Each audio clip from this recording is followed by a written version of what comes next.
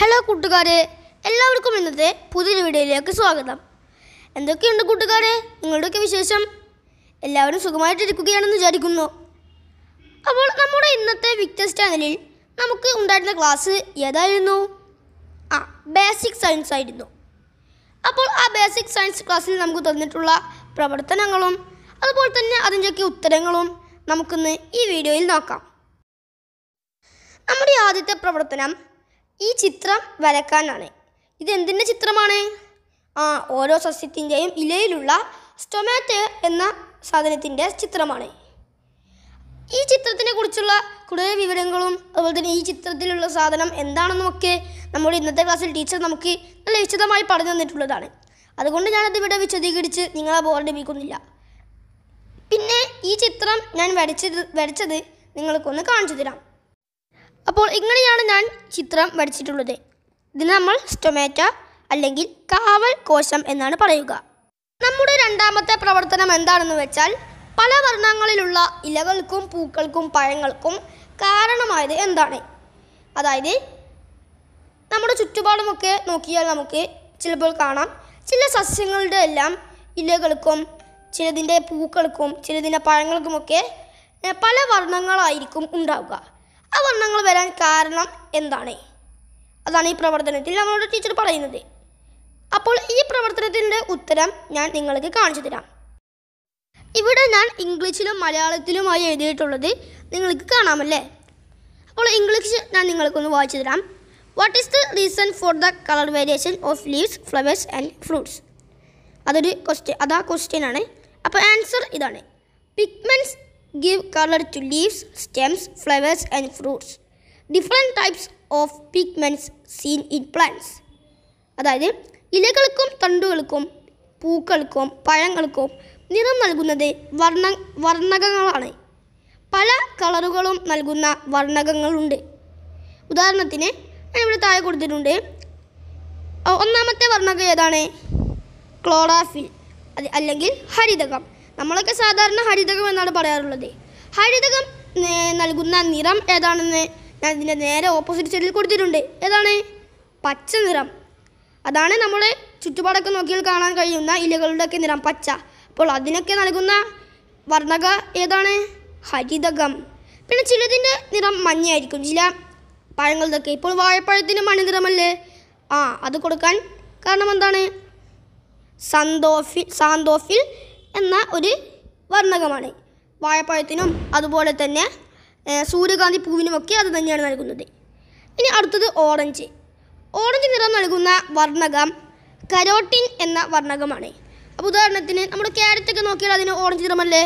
അത് നൽകുന്നത് കരോട്ടിൻ എന്ന വർണ്ണകമാണ്. പിന്നെ അവസാനത്തേത് ചുവപ്പ്. അതിന് ചുവപ്പ് നൽകുന്ന വർണ്ണകം ആന്തോസയാനിൻ എന്ന വർണ്ണകയാണ്. അതായത് നമ്മുടെ ചെമ്പരത്തിക്കൊക്കെ നോക്കിയാൽ നമുക്ക് കാണാൻ കഴിയും. അതിനൊക്കെ ആന്തോസയാനിൻ എന്ന വർണ്ണകമാണ് ചുവപ്പ് നിറം നൽകുന്നത്. ഇനി നമ്മുടെ ഇന്നത്തെ ക്ലാസ്സിലെ അവസാനത്തെ പ്രവർത്തനം കുറച്ച് ചോദ്യങ്ങളുടെ ഉത്തരങ്ങൾ കണ്ടുപിടിക്കാനാണ്. അപ്പോൾ ഇത് ഇംഗ്ലീഷ് മീഡിയത്തിലുള്ള ചോദ്യങ്ങളാണ്. ഇതിൽ ഒന്നാമത്തേത്, do plants release only oxygen at all times? അതിൻ്റെ ഉത്തരം നോ എന്നാണ്. ഇനി നമുക്ക് രണ്ടാമത്തെ ചോദ്യം നോക്കാം. Is photosynthesis possible at night? Y? ഇനി അതിൻ്റെ ഉത്തരം ഇതാണ്. This is not possible because sunlight is an essential element four photosynthesis does not get over night. ഇനി മൂന്നാമത്തെ ചോദ്യം, what is the process that takes place during the day and the night in all organisms including plants? ഇതിൻ്റെ ഉത്തരം, plants also breathe all the time like other creatures. Plants take oxygen and expel carbon dioxide during breathing. But in the time of photosynthesis, plants take carbon dioxide and expel oxygen. ഇനി നമുക്ക് മലയാളത്തിലുള്ള ചോദ്യങ്ങൾ നോക്കാം. സാധാരണയായി നമുക്ക് വിക്ടേഴ്സ് ചാനലിൽ തരാനുള്ള English മീഡിയത്തിൻ്റെ അതേ അർത്ഥം തന്നെയായിരിക്കും മലയാള മീഡിയത്തിലുള്ള ചോദ്യങ്ങൾക്കും ഉണ്ടാവുക. പക്ഷേ ഇന്ന് എന്താ പറ്റിയെന്ന് എനിക്കറിയില്ല. ആ ഇംഗ്ലീഷ് മീഡിയം ചോദ്യത്തിൻ്റെ അർത്ഥത്തിൽ നിന്ന് ചെറിയൊരു വ്യത്യാസമായിട്ടാണ് മലയാളം മീഡിയത്തിൻ്റെയൊക്കെ ചോദ്യം വന്നിട്ടുള്ളത്. എങ്കിലും നമുക്കതിൻ്റെ ഉത്തരം നോക്കാം. ഒന്നാമത്തേത് സസ്യങ്ങൾ പ്രകാശ സംശ്ലേഷണ സമയത്ത് ഏത് വാതകം സ്വീകരിക്കുന്നു, ഏത് വാതകം പുറത്തുവിടുന്നു. അപ്പോൾ ഇതാണ് ഒന്നാമത്തെ ചോദ്യത്തിൻ്റെ ഉത്തരങ്ങൾ. ആ ചോദ്യത്തിൽ തന്നെ നമ്മളോട് 2 കാര്യങ്ങൾ ചോദിച്ചിരുന്നു. അതിൽ ഒന്നാമതായി ചോദിച്ചിരുന്നതിൻ്റെ ഉത്തരം കാർബൺ ഡയോക്സൈഡും രണ്ടാമത്തെ ചോദിച്ചിരുന്നതിൻ്റെ ഉത്തരം ഓക്സിജൻ എന്നുമാണ്. ഇനി രണ്ടാമത്തെ ചോദ്യം, സസ്യങ്ങളും ജന്തുക്കളും ശ്വസന സമയത്ത് സ്വീകരിക്കുന്ന വാതകം ഏത്, പുറത്തുവിടുന്ന വാതകം ഏത്? ഇനി രണ്ടാമത്തെ ചോദ്യത്തിൻ്റെ ഉത്തരം ഇതാണ്. ഇതിലും നേരത്തെ ചോദിച്ചതുപോലെ തന്നെ 2 ചോദ്യങ്ങൾ ചോദിച്ചിരുന്നു. ഒന്നാമത്തേതിൻ്റെ ഉത്തരം ഓക്സിജനും രണ്ടാമത്തേതിൻ്റേത് കാർബൺ ഡയോക്സൈഡുമാണ്. ഇനി മൂന്നാമത്തെ ചോദ്യം ഇതാണ്.